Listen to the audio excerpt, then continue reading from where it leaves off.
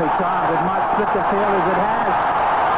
What a welcome boundary. Sunil Joshi just relieved the pressure a fraction. It does put India in a better position.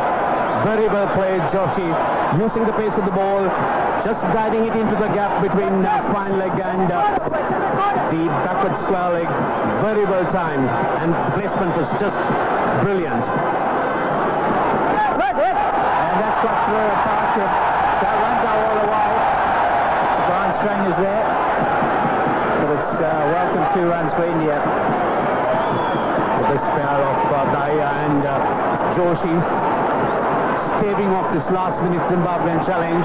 So the Zimbabweans need to search for wickets, and that's nice to play it on the onside, beating that short fine leg. And once he does that, there's always runs. Wonderful shot. That could go all the way. It's slowing up. The outfield is very, very heavy now. And they're going to pick 3 up. They'll have to hurry. Not a very good throw, though. So a good strike to the over. Sunil Joshi showing a bit of class. Joshi certainly. Joshi cuts away. That's beautifully played. That's 4. Wonderful shot. Short outside off stump. Knocked the ball to bowl to Joshi. He does like the cut shot, and he's dispatched that one perfectly.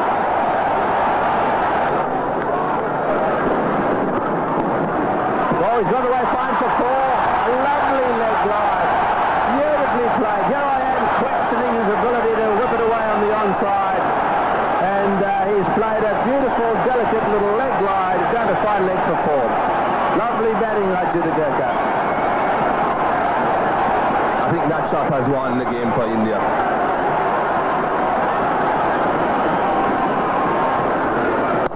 Cuts it through the gap. It's running down to the boundary. This will be it. Back for the second. Agarkar will be looking for 3. Will Joshi come? Yes, he comes. In comes the throw. That's it. Well played, India.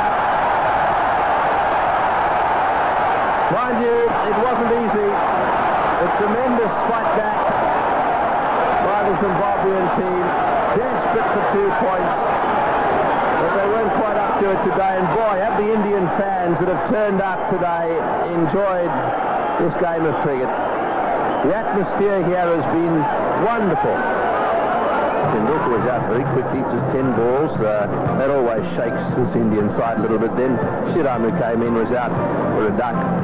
Ganguly was the man who hung in there with Camberley, and what a great opportunity it was for Camberley today to kick on and steer his team home to victory. But unfortunately, he looked as if he got really tired. Doesn't it really look 100% fit to me? I think he's going to have to do some work. And from the Zimbabwe point of view, Friends 3 for 39 were easily the best figures of the night. He bowled superbly, actually, for his 10 overs there.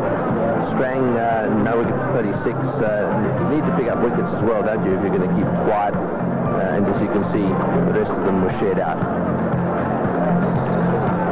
So the summary of the match: 218 for 9, Campbell's 105, India 219 for 7, Ganguly 60, 6, Camberley 60, and Friend 3 for 39.